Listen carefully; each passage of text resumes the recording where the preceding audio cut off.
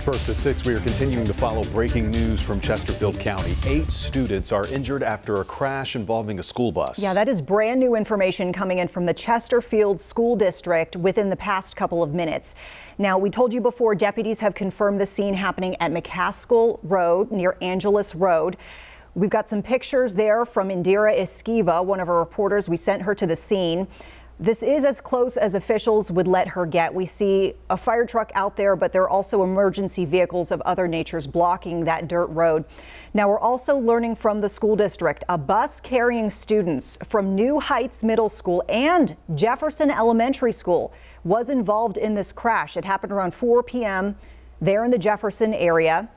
24 students on board. As we mentioned, 8 students went to the hospital with injuries, and the rest of the students went home by another bus. So when more information comes in, of course, we're out there trying to get more.